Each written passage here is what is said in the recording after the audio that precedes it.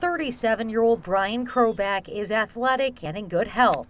So when he noticed a small lump on his chest, cancer was the last thing on his mind. Like most people tend to do, you put it off a little bit. You think, oh, it'll go away on its own.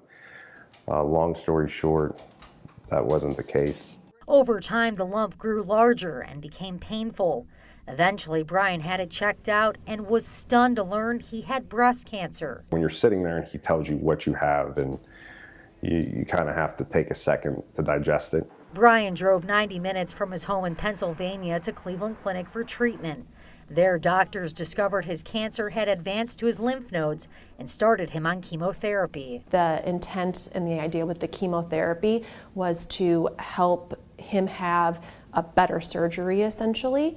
And so shrinking the cancer prior to surgery with the chemotherapy could help with that. After chemo, Brian had surgery to remove the tumor and several lymph nodes.